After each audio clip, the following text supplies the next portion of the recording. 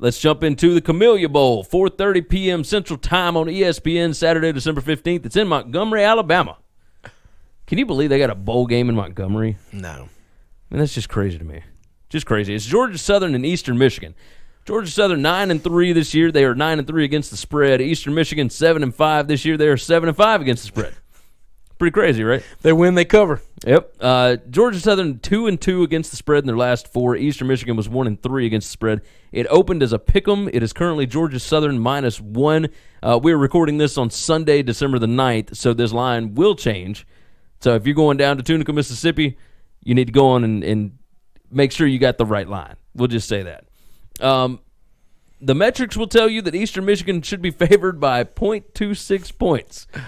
Yeah, and the point total, it says it should be 47.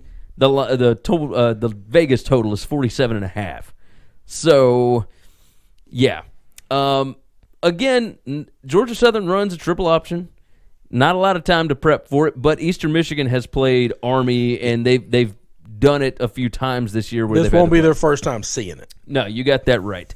So, Chris Creighton from Eastern Michigan, fantastic coach. He took a program that was nothing and has done really good things with it. Chad Lunsford, Georgia State. Look, they fired a guy last year that did not understand what it is down in Statesboro, right? Georgia Southern is a triple option team. They always have been.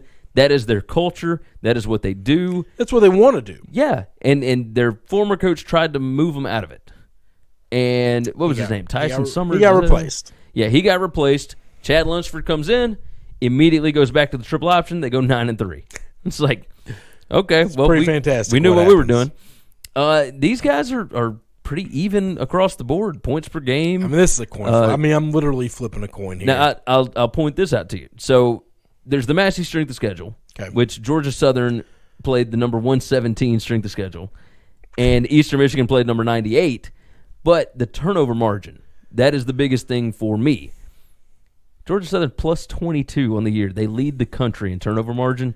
Eastern Michigan plus 10. Now, both of them are still getting turnovers. The plus 20, the triple option teams just don't lose the ball very often. That's a good thing. I get it, but you're looking at what they did over the course of the year. If the other team doesn't lose the ball very often, I don't know. I'm going that way. I like Georgia Southern. I'm going to take that. It's literally just a flip of the coin. And I would take the under just because I think they can limit possessions, have long, sustainable drives that end in touchdowns. So we're literally doing the same thing. We're both taking Georgia Southern, and we are rolling with the under 47.5. Okay. All right, I like that. All right, next one up.